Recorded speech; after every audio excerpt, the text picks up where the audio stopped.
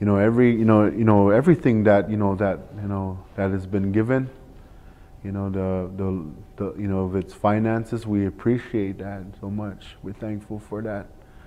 We're thankful for the laborers that have come labored. And I'm thinking of Gordon and Donnie, Gordon's wife, and I know there's others that came. I know you came, you were here.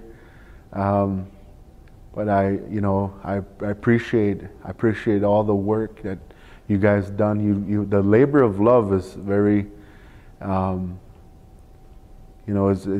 blows me away.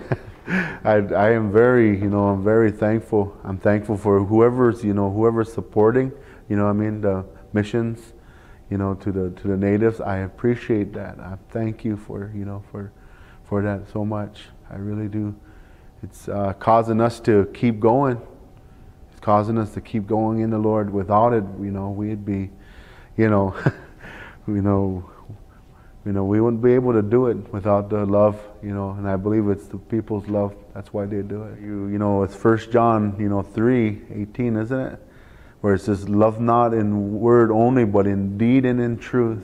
And that was always something that I've always, believed, that you don't only say I love you, but you follow it by, by action.